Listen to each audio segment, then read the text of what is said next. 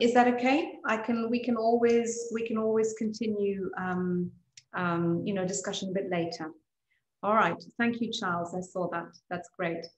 Okay. So now we move on to talking about, does biodiversity matter? And I know that most of you will think that this was probably, Melanie, can we record, please? Yes, we are. Okay, great. Thank you. So a lot of you will think that that's maybe a little bit tongue-in-cheek. You know, why is she asking, and does biodiversity matter? Well, I do it because you might not realize just how complicated it is to answer that question. And hopefully what I'll be able to do is give you a little bit of insight in that. But I'd like to start by asking you to have a critical look at the graph in front of you. And what you're actually looking at is the gray part, not the white part. And what I want to point out to you is that we're looking at only a snippet of geologic time, and we're looking at it in millions of years. And we're in fact looking at not species diversity, but we're looking at marine families. Of course, we can still call it species diversity, but it's just looking at the families that exist in the sea. And there is a very clear trend here. And the trend is that over geologic time, there is an increase in species. So what this means is that if we went back to the Cambrian, there were far less organisms on this planet. To the present day, there are far more species on this planet. So what you might say to yourself is, well, why do I need to worry about biodiversity? All is well, because there's been an increase. And maybe some of you recognize that, in fact, every time there is a mass extinction event, there then follows a time of readjustment, and in fact, almost like an explosion of species. And the reason for that is that when species go extinct, there is almost like a niche, a vacancy, and species will then utilize that and diversify. And once you get to a critical point in species numbers, then competition starts. And once you have competition, then you get diversification of species into different niches from their original fundamental niche. And it is because of that, because of species adapting over time and trying to make the best of a situation, if you like, being able to utilize resources, that's why you get diversification. So let's take an example. If we have a lizard that lives on a sandy gravel plain, and this lizard over, say, let's say 3,000 years, grows in population size quite heavily, to the point where now there seems to be competition, intra-specific competitions, competition within the species, which could in fact reduce the population. But if some of those individuals are able to maybe move away a little bit, maybe go slightly up the sand dune so that they're no longer competing for the exact same living space, then that might give them an advantage. And over time, what that could mean is that this causes a separation in the species. And if that is the case, then give it maybe another few 10,000 years, you might in fact have two separate species that were driven apart because of competition. And so this is why species diversify, and over time you get an increase in species. What is happening now is that we are losing biodiversity. We're losing species diversity at a much higher rate than in the past, and species are no longer able to recover because the damaged ecosystems are no longer just left to their own devices. Think about the Jurassic or the extinction of the dinosaurs. Well, what happened next? Well, there was a huge mass extinction, but basically Earth was able to recover over time. Species recovered over time. Right now, with land use change, with habitat destruction, habitat fragmentation, there is no recovery of all of these ecosystems. And that in turn then is causing species to not be able to adapt to the situation. And what we may see is a much more drastic decline in species numbers. So I wanted to bring that to your attention because you may have thought, well, if we have species diversification over the ages, then why do we worry about species biodiversity? Because right now we're at a precipice, we're at a moment in time that has never happened before, where the Earth is not recovering because of anthropogenic activity. So let's now take a step slightly back, having thrown that out at you, to think about, well, what exactly is biodiversity? Because a lot of time we think that biodiversity simply means species, when in fact it doesn't. When we talk about biodiversity, we break it up into three parts. The first part is the genetic variability within a species. What do we mean by that? Well, we all know that each one of us has a different set of genes. It's the same for any population. So having a different set of genes or different forms of genes in terms of alleles means that populations can either have huge diversity or very little diversity, and that has a huge impact on their ability to adapt to changes, to adapt to more competition and so on. So genetic variability is a huge part of biodiversity. Of course, there is then species biodiversity, or simply how many different species there are. The last one is the diversity of ecosystems. So when we think about an organism doesn't live on its own. An organism usually lives in an environment within its own community, which we call, in fact, a population. So if we're talking about, for example, the zebras, all the zebras together in one particular place is a population. But if you put a group of zebras and a group of lions and a group of giraffes together, then now we're building a community, because all the different populations together are a community. But what connects them all are the interactions, and these interactions are really important to the survival of ecosystems. And it's very interesting that if you have low species diversity or low diversity of ecosystems, you can imagine that maybe there will be less species as well. That then means that there are less of these interactions, and with less interactions, you then have a slightly more impoverished ecosystem. That's a little bit simplified, but just to explain, a natural environment has many different kinds of interactions ongoing all of the time, whether it's a desert ecosystem, or whether it's a tropical rainforest, or whether it's a marine environment or another aquatic environment. All of these different environments have certain ecosystems, and within those, species diversity, and all of these interact together. And ecology, in fact, is all about the interactions, so the study of ecology.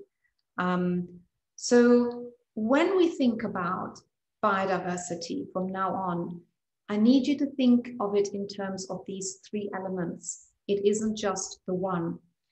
To make things a little bit easier for us when we talk about biodiversity and conservation, and I don't know if you noticed, but almost all of the talks that we had over this last season were about conservation. I hadn't quite realized how much we had focused on conservation over this last year.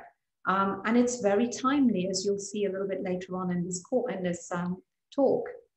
But what we do, and I have to say that I've borrowed some of these slides from a course. In fact, this was one of the lectures that I did developed for my students. But the reason that I put these here is just as, again, as a reminder that now we've recognized that there are three parts to biodiversity, but even then, it is even more complicated than that. So you might start by talking about genes, but it isn't simply the genes that are important, it's also the structure and the processes that the structures can then help with.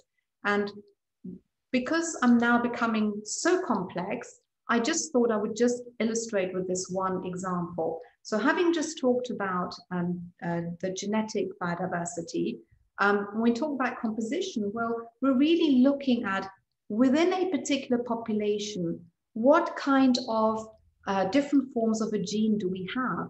The different forms of a gene will give a population the resilience that it needs to be able to maybe deal with disease, deal with environmental changes, maybe adapt even. And also sometimes some rare alleles can also be of benefit to help the survival of a particular population. Then, of course, when we're looking at the structure, well, we could be looking at whether an individual inherits from the parents the same alleles, or whether it inherits a different allele from each parent. And what that would do is it would give it a slightly more diverse composition of genes. And so when we're talking about genetics, it's not just about the presence or absence of certain alleles, but it's does an individual have more than one tool, if you like, to help them deal with different challenges. And then, of course, each one of these genes has a function.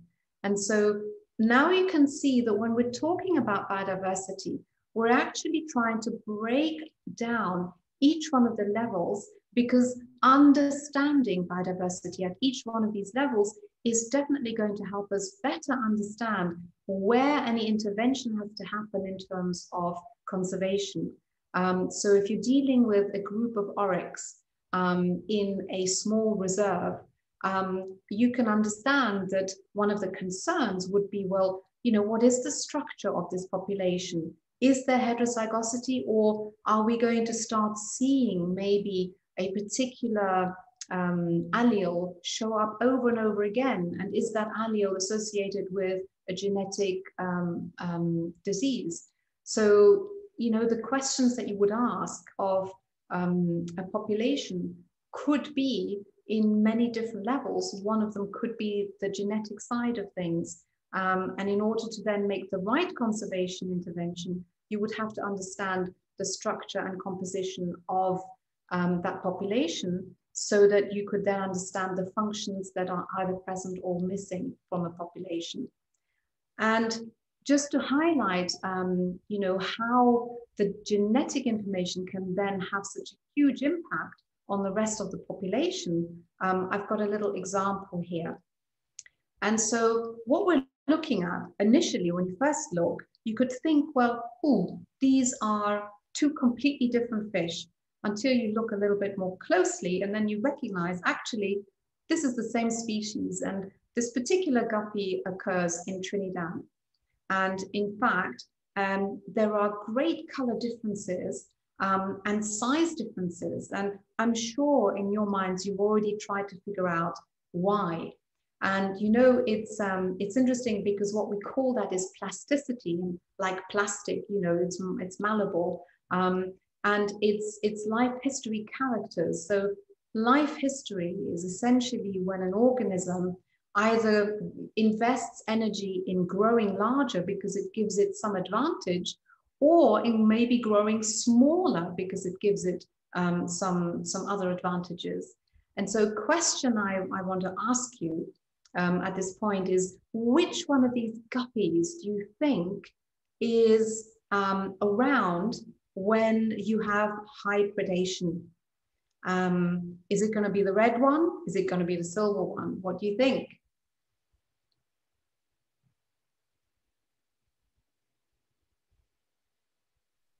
You can write in the chat. I think it's the silver one. Yeah, I would agree with you. So that's exactly what happens. So the plasticity obviously means that these organisms gain a benefit from being colorful and large. This is a male, so more than likely to attract a female. But when there are many predators around, of course, it makes this version of the fish far more visible. And so where there is a lot of predation, the plasticity or the ability to change over time in that population, so having the right genetic structure, has then facilitated the species not to become extinct, but to adapt to the changes. And so, of course, that is why it is so important for genetic biodiversity to be really high in order to help populations survive under certain kinds of stresses. And of course, in this particular case, I'm talking about predation, but it could be competition, it could be changes in the environment, change in water chemistry, even in food sources, because as I said a little bit earlier, everything is interconnected. So it is the interactions that are so important in understanding an ecosystem. Equally, it is to better understand all the different groups of organisms that are out there. And so often you will see that conservation will focus on species that are charismatic, that have googly eyes, fur that looks straight at you, yeah, the mammals. But have a look on this slide. Now, this is a picture I took at the Natural History Museum in London a few years ago, so it's not completely accurate anymore. About 3 or 4 years ago, we knew that there were just about 1,899,370 species that had been named. Okay, so we're not saying that that's how many species there are. We're saying that those are the numbers of the organisms that we have catalogued and named. We know that the actual number is probably 5 or 10 times as high, because we simply haven't been able to catalogue all of life yet. And we often focus on those organisms that we are able to see better or understand better. And yet, you know, we still have so much more work to do. And just look at the insects. I mean, the insects are obviously the group that has the most individuals, but I can tell you that is probably still a fraction of all of the insects that occur. Let me give you an example. If you think of a beetle, all of you will probably think of a beetle that's maybe, I don't know, 1-2 centimeters in size. Well, the average size of a beetle is, I think, 4 millimeters, average 4 millimeters. That's very small. That means that there is an awful lot of beetle diversity that is tiny, so small that we can maybe not even see it with the naked eye, but all equally important because they all have a function to play in their ecosystems. And so again, it's difficult for conservation when you don't know everything that you have in a particular environment. And it is also probably apparent to you now that just knowing the species alone isn't going to give us enough information, because as we learned a little while ago, it is the interactions that are important. It is the ecosystem diversity that's equally as important as the species diversity and the genetic biodiversity. And yet, around the world, most of the conservation legislation focuses, in fact, on species. Even the red list process of looking at a particular species and seeing whether it's endangered or threatened or whether it is common. Sometimes, of course, it makes sense. You know, we do have some organisms that absolutely have to be protected. And we know that in protecting them, we can also protect other species. But if the focus is only on protecting species and not the ecosystem that it needs to survive in, then really we're failing our conservation intervention. So why is it not a good idea to only focus on species diversity or species richness, as it's also known? So species diversity means simply the different species we see in an environment, and another way of saying that is species richness. So what is the problem? So if you think about that for a minute, if we went into, say, a wadi, and we start making a list of all of the plants, that's great. That's going to give us a list of names, and we do that often. But is it going to tell us anything about the abundance of the different species? Not really. Is it going to tell us anything about the interactions that are going on? No, also not. Is it going to tell us about the functions that each of the different species have within an ecosystem? Also not. And if we have a list only, it will tell us nothing about whether the species is from that particular environment or whether it's an exotic species that's been carried in. And it will also not tell us anything about whether the community has been impacted by any environmental changes or whether it's actually recovering. It tells us nothing of that. And so what we really need is far more studies that tell us about the interactions that the organisms have. And with understanding the interactions, we can then also maybe understand the changes within that community. And you know, without the abundance, it doesn't tell us whether there are any dominant species in that particular environment or keystone species that are sometimes not that frequent, but have a huge impact on an environment. So it isn't only knowing a list of species that's important, it's understanding their roles, it's understanding their abundances, and the impact it would have if any one of those was removed.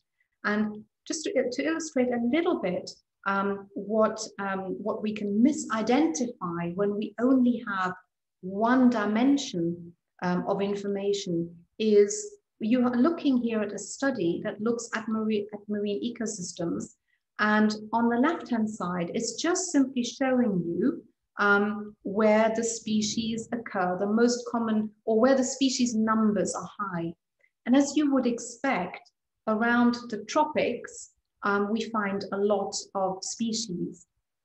If we were now to write conservation plans and only focus on those areas, we would actually miss an awful lot of other information that is subtle, but very carefully analyzing the picture on the right shows you that in fact we would then leave out some other areas where, you know, the functional biodiversity is in fact much, much more important. So not only looking at how many species there are, but the interactions that are high and therefore helping the ecosystems remain healthy and diverse. And so with that, we also have different ecosystem layers or horizons. And, you know, this is again something that we would show our students, and it doesn't necessarily make too much sense. But what I want to say to you is that when we're looking at a particular ecosystem, we're not only looking at one level, but we're often looking at different kinds of microhabitats, the composition of these different microhabitats, and not only in species, but also in abundance numbers. And it is again, all of these put together that will then give us information about ecosystems. And that kind of brings me on to thinking a little bit more about the UAE. You know, does it matter in the UAE? Do we have such complex ecosystems that we have to think about the impact that destroying them might have? Well, we absolutely do. And I now want to link in to work that Gary Brown has been doing for many, many years in terms of classification of habitats. And he started this work when he was at EAD, and so it was focused on the Abu Dhabi Emirate. And what I'm presenting is about the Abu Dhabi Emirate, although he has since been invited by the Ministry of Climate Change and Environment to map the rest of the UAE. And I know that he has submitted a comprehensive update to the work that he did in the Abu Dhabi Emirate. I'm not sure quite where it sits at the moment with the ministry, but it's something that we can follow up with at some point. But what Gary tried to do in his early time of doing this classification manual was that he kind of focused on the major coastal habitats and the major inland habitats. And in order to then try and note down how diverse all of this was, he took each one of these habitats and gave them codes. And the codes would in fact have sort of like a general description or definition. It would then also look at the characteristic animals and plants that you would find in one of these habitats. Where do you find it within the Abu Dhabi Emirate? And then how, you know, when you're in that field, what other habitats might you find? And then also the kinds of threats that might be imminent to some of these areas, and then also some references. And that's how he started. It's much, much more sophisticated now in his final reiteration. But when he first started, they also looked at trying to give an idea of exactly where you would find these habitats. And again, this is quite crude in terms of areas, but those of you who know the UAE well will know that each one of these 6 geomorphological units are just a little bit different in soil type, in groundwater, in underlying rock, and so on. So this is quite an important piece of work to help us again look at biodiversity and break it down a little bit more in order to understand all the different levels that exist. And please don't, I know there are so many words on these slides. I just wanted to present them as they are in the manual. So let me help you a little bit with that. So look at the very top bullet. It says mudflats. Remember, we talked about inland and coastal habitats. So here we've got a habitat, and then more specifically, it talks about, if you like, what the characteristics are, whether there's vegetation, where you might find them, and what other habitats might be associated with them, and why they might be threatened. Let's take another example. This one is classified as 4210 sand sheets and dunes with distinct shrub cover. So again, you can see that every level helps us understand some of these interactions that are key because of the key species that might be present, or the dominant species, which tells us a little bit about abundance. So we've moved away from just talking about species diversity to also talking about abundance. Then again, looking at where exactly these might occur, the geomorphological units that they might be in, and then what kind of threats there are. And I think all I need to do is to show you one image for you to then understand why it was so important that he would describe the dominant plant species and then the interaction that are ongoing. All of you who have looked at haloxylon will recognize that the way that the plant grows, it keeps together the soil. It then becomes almost like a hillock. The hillock then has a lot of compacted sand underneath it. This compacted sand is helping other species be able to burrow into it and make this a habitat that they will live in. So immediately you can start to see the reliance of different species on the interactions that occur. So do we have complex ecosystems within the UAE? Absolutely. So just like in the UAE, in the rest of the world, we have seen a huge biodiversity decline. And, you know, there was a key study that I'm going to show you in a second, but it isn't a novel phenomenon. I'm only going back to 2006 on this slide, but we have been talking about critical loss of biodiversity for a very long time. It isn't recent. It is just that more recently, we have had studies like this particular one that have very clearly applied very clever statistics that have shown us huge percentage decline over a long study period. Now, we call this long-term monitoring. It's so important to be able to go and do long-term monitoring in order to be able to see changes over time. And so in this particular study, what they did was that they looked at insects, and these insects had been collected over the 27 years using a malaise trap. And a malaise trap, I will show you what it looks like in a few minutes, is essentially a tent. And insects fly into this tent and then go up to the highest point to try and escape, and then fly through a hole into a bottle. And through looking at the dynamics over 27 years, this is when it became powerful that they were able to articulate that over the 27 years, there has been a huge decline in biodiversity. And it is this kind of study that is now helping inform conservation interventions, because now we have the evidence. They are still not totally clear in this study in terms of what has caused it, but without monitoring, there would not be any indication of the loss of species biodiversity in terms of insects. Do we have any studies like that in the UAE? Well, we don't have many, I can tell you. Some of us that are on this list have been involved in studying the natural environment. And what I can tell you is that the current situation in the UAE is in fact that there are only some groups of organisms where we know quite a lot about. I think birds we know quite a lot about, plants we know quite a lot about, I think mammals and reptiles we're not doing too badly. Insects, we are not doing well.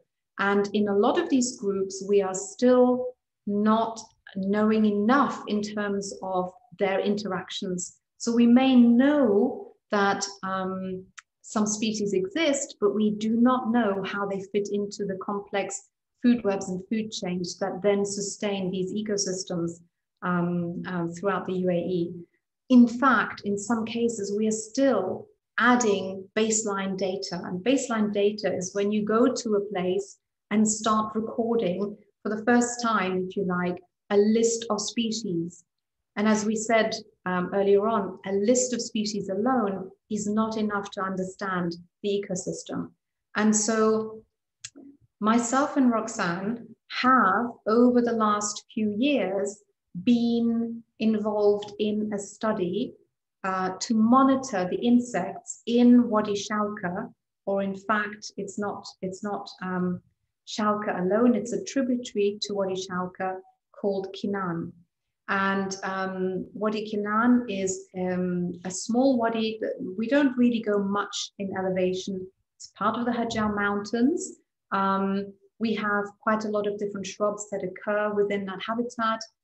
We usually have throughout the year some water, which sustains a lot of life, but it is also quite a dry wadi. You know, that kind of is a bit of a paradox. What I mean is that when it rains in the rest of the UAE, for some reason, it just doesn't rain there.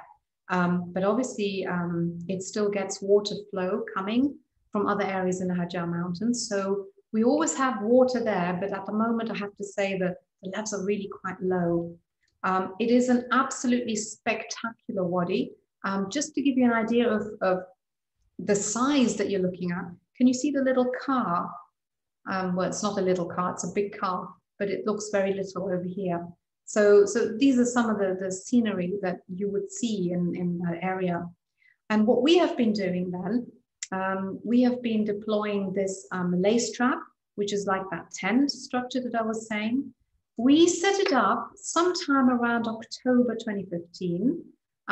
So quick calculation will tell you that actually we have been studying this now for 5 years. So we're beginning to generate the kind of data that is necessary to be able to see a trend like the study that I talked to you about a few minutes ago. We placed this trap in between some rather unusual plant combinations, one of them being the dwarf palm, Nanorops richiana, which you can just see in the front here. Not many people know of this palm. It is a regional endemic, and very little is really known about the interactions of the organisms that are associated with it. And right next to the trap on the other side is an acacia and also a cedar tree. And so what we've been interested in is to try and understand the community around that area. We preserve the organisms, or the organisms as they drop through the little tube. They drop into 70% ethanol to preserve them. And we essentially, since October 2015, have been going to the trap every 2 weeks to exchange the bottle. And I do have to say that there's been quite a lot of support from all sorts of people, including several people I can see here that are attending the talk today. And I'd like to thank everybody for coming along with us, you know, Reece, Chris, Sean, and I know I'm forgetting people, but, you know, and also helping with the collection of these, because you can imagine going every 2 weeks for the last 5 years, particularly in the middle of the summer. Yeah, that's been tough at times, but nevertheless, in the name of science, it's cool.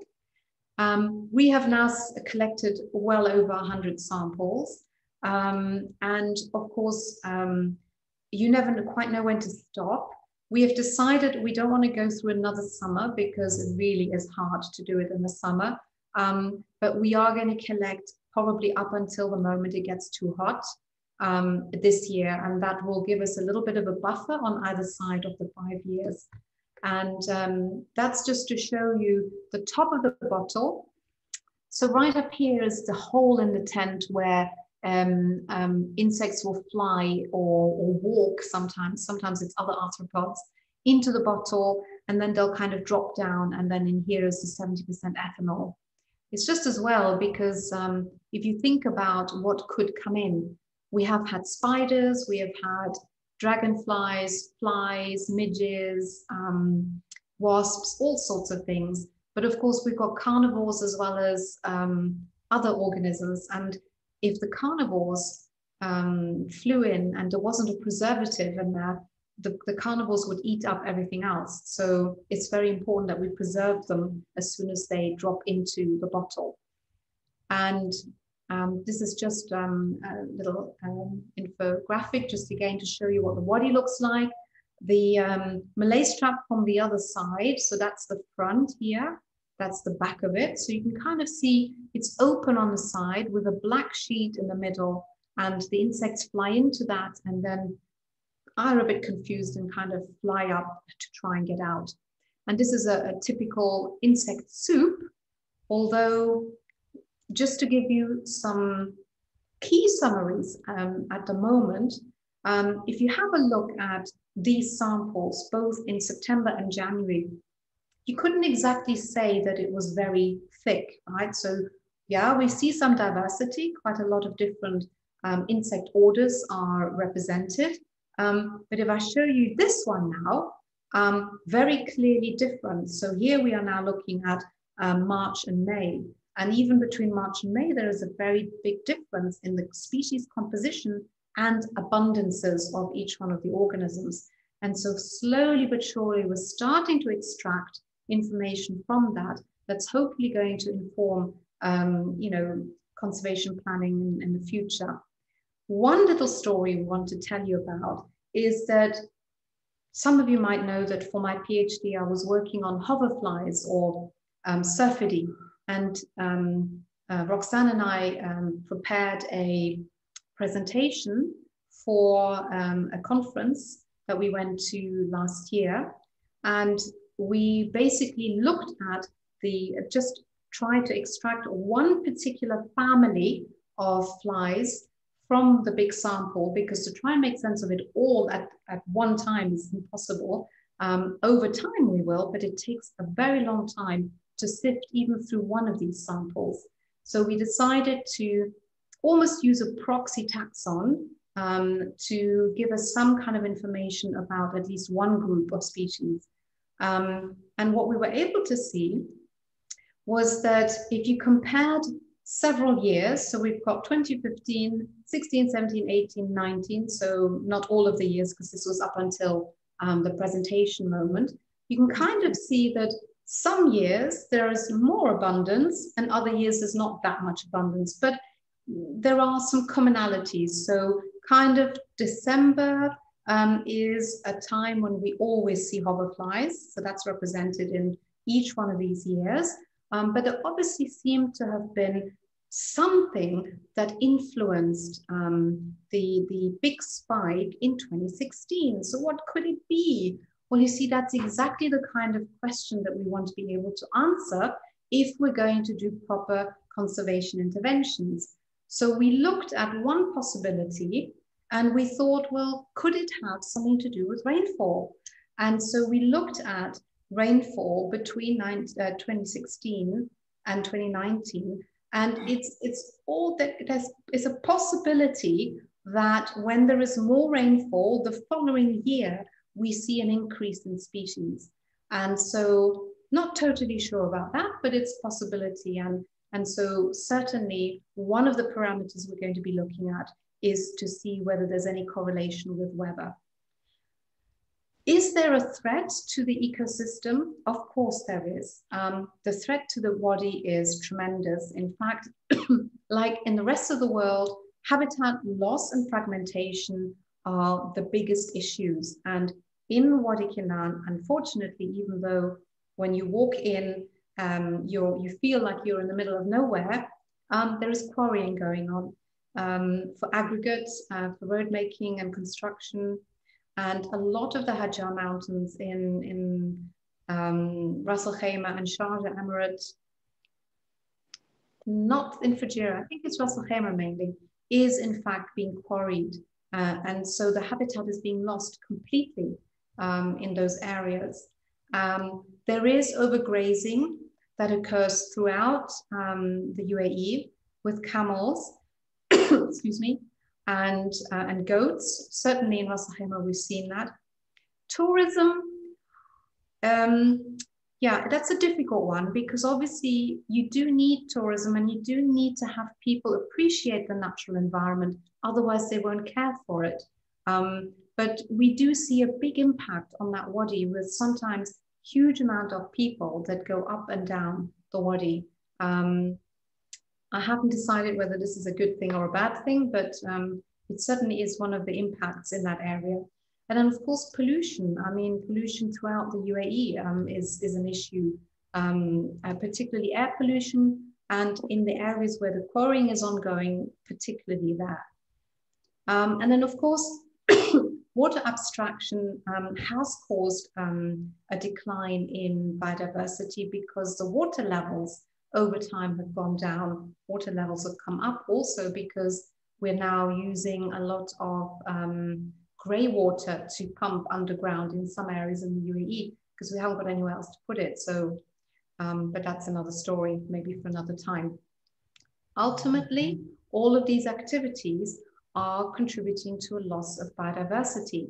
And as you will now recognize, biodiversity loss will mean maybe fragmenting populations. These populations then may be being impacted by having less genetic diversity. Less genetic diversity meaning that maybe they're not as resilient to more change and therefore possibly contributing to their demise even more. But then it is also the physical change of land, different land use, and losing habitats, ecosystem diversity that is then contributing to the loss of species diversity. So altogether, maybe a little bit of maybe ending on some good news, because we are finally studying one ecosystem and we are finally beginning to have an insight in terms of the populations and their population dynamics in this one area. And of course, you know, don't forget, I'm talking about the terrestrial environment. There are colleagues that have worked on the marine environment, like Ada, that has spoken to us and who is here. And, you know, there are some areas where we know quite a lot, but there are other areas where we need so much more knowledge. And certainly terrestrial ecosystems and insect diversity is one of them. And with that, I'm going to stop. And I'm going to ask if there are any questions.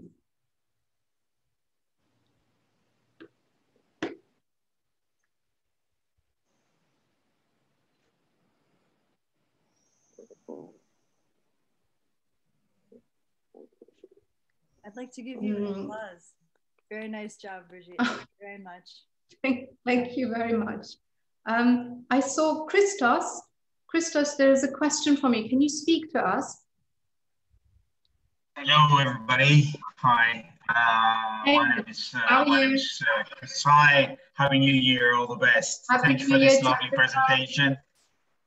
Really interested in those soups that you were mentioning. Oh. But anyway, I was very interested to know about the habitat classification. And so I have two. I also posted it. Does that relate? Because when I saw the coding, I immediately thought of the EU Habitats Directive. Does that relate in any way? I mean, is it a similar concept of how to produce maps like that? It is a similar concept. I mean, I'm not sure of the final version. I mean, I've got the older version that is just for that for the Abu Dhabi Emirate. And Gary will not mind me sharing that with you if you'd like it. I put it in PDF form. That was my second question. Yeah, so eventually, will that be shared, or will it only be in a report somewhere? I mean, look, the reason that I talk about it is because I do want more people to know about it. I mean, I even include it in lectures with my students because I think it's so important that people understand just how complex the terrestrial environment in the UAE is. And the Habitat Manual has really helped us understand that. Brilliant. I am sure that the ministry will eventually get around to sharing it. I'm positive. In the meantime, I'm sure they will. But in the meantime, the older version for the Abu Dhabi Emirate can be applied to the whole of the UAE. Okay. I can hear somebody snoring, I think. Well, thank you very much. Again, lovely talk. Great to see you again. Hope to see you again in person. Yeah, I hope so too. Yeah, all right. Great to see you, everybody. Okay, good. Are there any questions? Thanks, Charles, and thanks, Jean. Nice talk, thank you. You're welcome, Arish. Okay, well, folks, if there's no questions, I mean, please, we can just chat. Ada, do you not have a question? I'm putting Ada on the spot. Hello. Hi, Ada. Elias was asking, what can we do to help? Yes.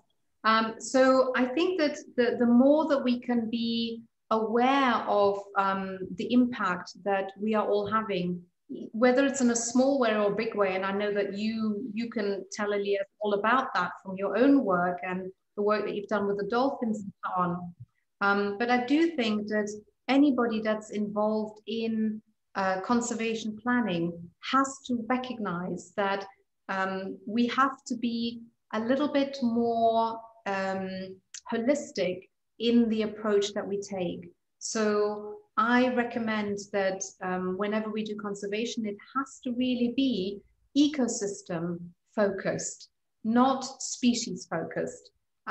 Or we need to do a bit of both. And so any one of you that is involved in conservation planning, mitigation measures, any of that, please keep that in mind, because without the ecosystems, I don't need to tell you, you all know that, but without the ecosystems, the species can't thrive anyway.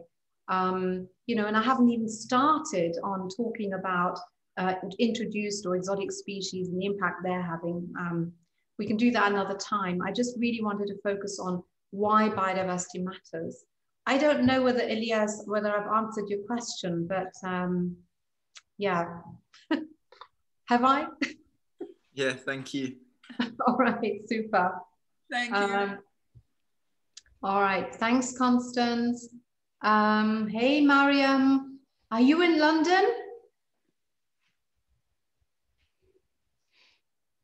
Mariam, are you there?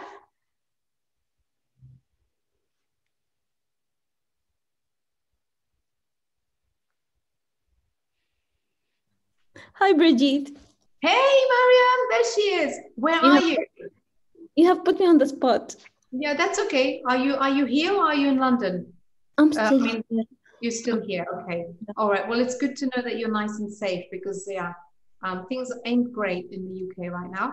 Yeah, at all. At all. Okay. Well, please stay safe. I'm glad you're here. Well, I'm taking the vaccination, so I'm pretty much bound to stay here for a while. All right. Well, that's good. That's good. Yeah, hopefully. Yeah. All right. That's great. Good. All right. I'm trying to see if there were any questions. Thanks, Felicita.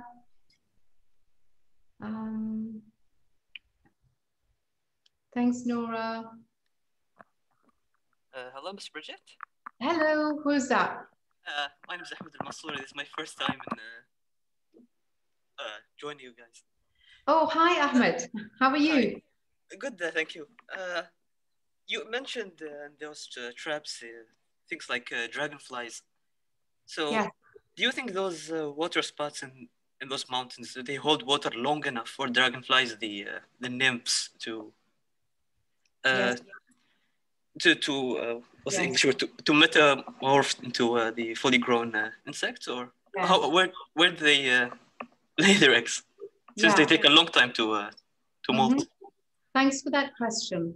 So it's very interesting because if you walk up and down a wadi, some of the pools are ephemeral. So some of the pools happen when it rains and they just evaporate. But other pools are fed constantly with water. And the reason for that is that the water table, sometimes the wadi will drop just a little bit lower than the water table. And other times it'll raise up a bit. And so it isn't always, not all of the water bodies are reliant on constantly being fed with the water. And so this is why in some wadis throughout the year you will see water. But then other pools are deep enough that even if they're just fed by water, they will last for a very long time. And you're right that we get the dragonfly nymphs that kind of need quite a few weeks, months, maybe even longer to develop. And we have seen evidence of the nymphs. In fact, recently, when we went to Wadi Kinan, we actually saw one swimming through the water, and it was quite big, which indicated that it was almost ready for pupation. And so absolutely, they do use the pools. The last time when we were there, which was just this last weekend, sorry, Arish, I didn't let you know, we saw egg laying. And we see patrolling by males, watching females lay eggs. So absolutely, the developmental stages are all there within that wadi, for sure. Does that answer your question, Ahmed? Yeah, sure. Also, just one point. Are there like, do they feed on fish or mosquito larvae? Again, sorry, what was that question again? Yeah, but well, they live for a long time, the nymphs, before they metamorph. Do they feed on fish in those pools, or just larvae of other insects like mosquitoes, for example? This is when we need either Benish or Gary Folner to answer, because I don't really know much about dragonflies, but I know that they're ferocious carnivores. I think they could even be feeding on tadpoles, on little tadpoles, little fish, larvae, all sorts of things that are, and those pools are teeming with life, by the way, absolutely full of them. So yeah, I think all of the above. But that question I really need, yeah, Banish or Gary to answer. Okay, thank you, Ms. Brigitte. That was very informative. Thank you. You're welcome. Nice to meet you. Nice to meet you all as well. Okay. Do we have anybody else who would like to ask a question or speak? Yes, it's Agatha here. Yeah, I actually posted one wonderful lecture. Thank you, Brigitte. It's just amazing. I mean, it's so important to draw people's attention to all this biodiversity, and you know, so it was great to hear all this. And I just have a question about this Wadi Shauka project. So will someone else take over this research project, or are you going to just to finish because it's your last season this year? Yeah. Yes. Yeah. Well, you know, there is such a thing as over collecting. I mean, it is so important that we now spend all of our time analyzing. And you know, I have only just recently moved to this apartment here in Dubai. I obviously continue to go to Al Ain, but I'm going to be spending a lot of time here in Dubai. And so I've brought with me these samples, and, you know, it takes, I would say it takes, I don't know what Roxanne thinks, but it takes several days to just go through one insect soup. And that is only to separate them out into groups. And then comes the process of looking at the different species you have. And, you know, nobody is an expert in all of them, because as you saw, we have about 1 million insects that have been described so far. That's a lot of insects, and most entomologists focus on maybe a particular family. If that's a diverse family, maybe even only a particular genus. You know, so we will not be able to identify everything to species level, but with the help of experts around the world, which is how Tony van Harten got the publications of the 6 volumes of arthropod fauna done.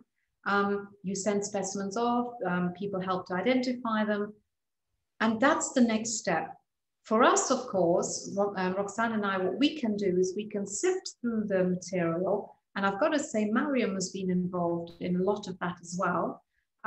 We classify at least into different groups, and we can then start to make some conclusions, if you like, in terms of population dynamics and maybe a slightly better understanding of seasonal variation, and maybe even looking at why there is the variation. You know, what is it dependent on? And so that process is now very important. And so rather than dedicate all of this time collecting, we want to maybe shift some of that attention to now working on the samples. And that is why there will not be anybody who goes, but what we could do is we could, in the future, go back to the same spot and put the tent up to maybe spot check or maybe have a comparison. Because we would have had 5 years worth of data, you know, at least, you know, we've got continual data, which monitoring is so important about that. Okay, thank you. Thanks. Thanks, Brigitte. Welcome. Okay. Yeah, Ada, I saw that. Of course you can help. You have to come to my house. You can come and help me. All right. Yeah, I'm not sure if anybody else has any questions.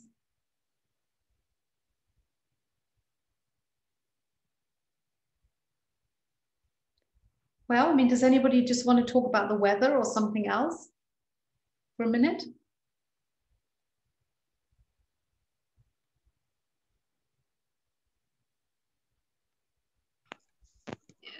Before 2 days ago, it was -6 in an area here nearby my home in Al Ain. It was freezing. -6. Yes. Oh my word. The center, the official center here, they published the data, and actually some of my family friends, they went there and they had this device. It was actually -6, yes. Wow, that is very cool. Bye, Charles. That is freezing. I mean, yeah, Chris told me that it was very, very cold in LA, and he's had to put a heater on. So yeah, it was cold here in Dubai, but it wasn't as cold as that, I think, because we're closer to the sea. Yeah. All right, folks. Well, I don't want to keep anybody for any longer than I need to.